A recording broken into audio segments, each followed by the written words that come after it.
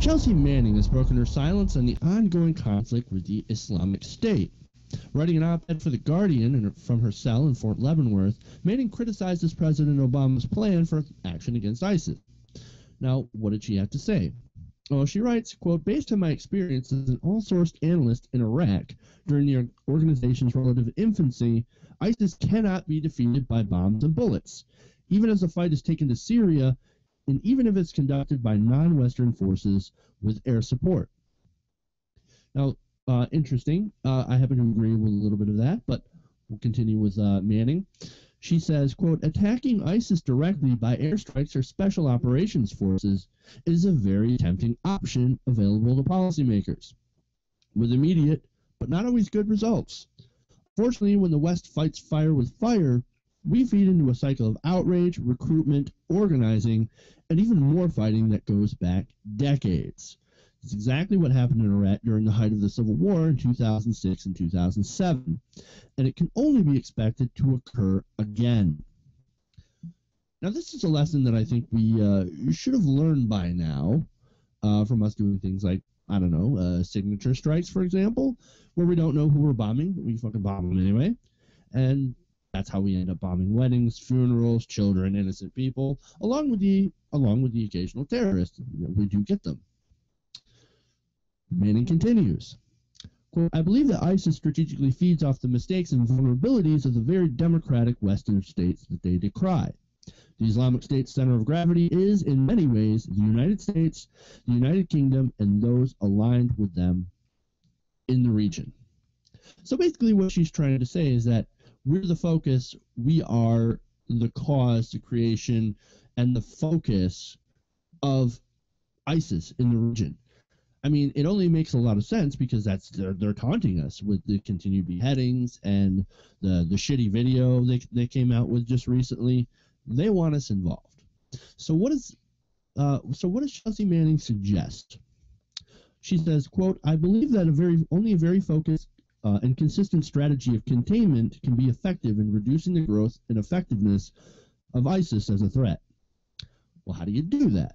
Well, Manning says you have to counter the narrative, set some clear temporary borders, stop payment for ransom of hostages, prevent ISIS from stealing artifacts and treasures, to basically kind of slow their income, and of course prevent them from taking oil fields. Make sense? Now finally she says let them set up their own failed state in a contained area and basically wait for them to implode. Quote, eventually if they're properly contained, I believe that ISIS will not be able to sustain itself on rapid growth alone. It will begin to fracture internally. The organization will begin to disintegrate into several smaller, uncoordinated entities, ultimately failing in their objective of creating a strong state. ISIS is wielding a sharp, heavy, and very deadly double-edged sword. Now just wait for them to fall on it. Interesting. I actually really enjoyed reading this op-ed, and I agree with a lot of these points. But let's go to the panel's reaction on this. Nick, what do you think? She does raise some very good points. At the start, I was initially in agreement with her, but thinking on it more, I don't think that'll necessarily work. For one very particular reason. The head of ISIS is a former Saddam Hussein, at the very least army official, I think. And a lot of the people who were fighting with ISIS are maybe are not necessarily fighting, but also working with ISIS, were former Saddam Hussein officials. They have some of the people there who do have the capacity to, in some ways, govern and manage bureaucracy and administration for an area. So it's not just that they're moving fast. It's also that they do have some people in positions of leadership who have prior experience with governing a country. So it's possible she's right, but I think it's also possible that they won't implode. We see that every now and then too. There's lots of popular rising movements, if you will, that succeed and are built off of momentum that then stabilize. Turkey's Turkey because of that. Granted, this was over a much longer period of time. We're talking centuries and centuries of Turkish migration into the region and various different sultanates. But yeah, when they were done being nomadic, they settled and they set up bureaucracy. And it could be rocky, but they figured it out. There's a lot of historical examples we can look at that go either way, and I think it's a little difficult of a situation to accurately predict which way it would go if we did that. So it's an interesting thought experiment. I would say cautious interaction and cautious military intervention into the situation, not like boots on the ground stuff. We're talking, as she mentions earlier, small special forces strikes and things like that, and a couple airstrikes. Opportune strikes like that, I think, are for now would be the wisest, most prudent course of action, and while giving the region overall some broader space in terms of any stronger military action. But it might be worth trying, but it's also a double-edged sword, because if it doesn't work, you have a radical state there. So yeah, Nick brings up some good historical points, but the problem and the reason why I think Chelsea Manning is right that the airstrikes in our bombing campaign will lead to more people joining ISIS is because we're essentially like picking a Shiite side in a civil war. Like, we're saying we're not going to work with Iran, we're saying we're not going to work with the Shiites, but Maliki's government was a Shiite government. We installed them. Like, they're painting themselves, and ISIS, of course, doesn't represent all Sunnis. They're painting themselves as a Sunni uprising against an oppressive Shia state, and we're going to put them down, but we wouldn't interfere with Assad, and we wouldn't interfere with, we wouldn't stop Maliki. We left, and we let him do whatever he wanted. Like, this is what they're going to say that we're doing.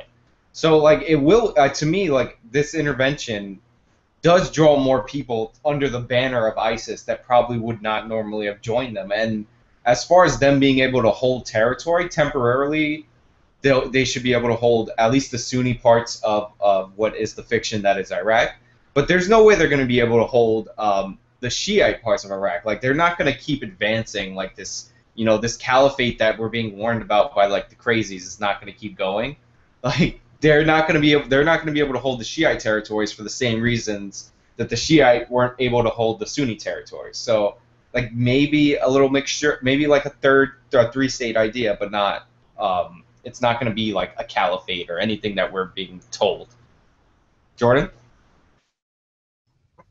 Yeah, excellent points all around, both from you guys and from Chelsea. And I guess the thing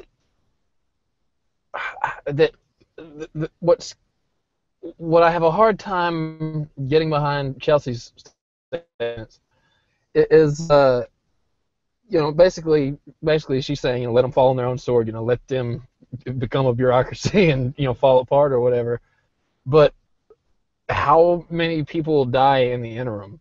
And it's not, and again, obviously, if we start a war, people die as well. But I mean, ISIS has made it clear that they're not just interested in people dying, like they're interested in like, ethnic cleansing and genocide. And, like, do the Yazidis still exist after whatever amount of time has to pass for ISIS to collapse if we let it, run its own devices? I think that evil is destructive, and I think right. And I'm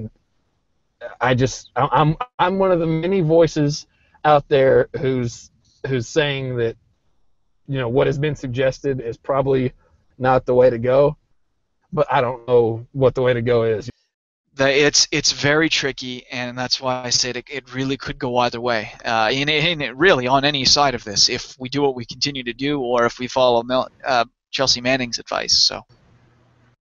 All right. I just want to make two very quick points that I've actually heard on Fox to show you how messed up this issue is, because they've actually been slightly right on some things. The first is the last 4 presidents of the United States, if you count this president and this action, will have engaged in a separate military action against Iraq.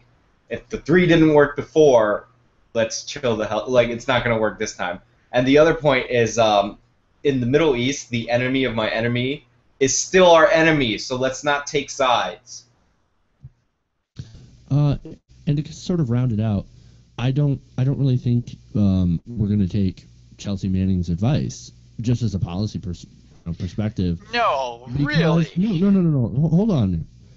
I really doubt that we're going to be doing that. I think it's going to be drone strikes and airstrikes all the way, because that's what President Obama is going to do. And we're also going to arm the Syrian rebels to fight against ISIS. We don't know which rebels are ISIS and which are not. And so we're just going to continue fucking up the region even more.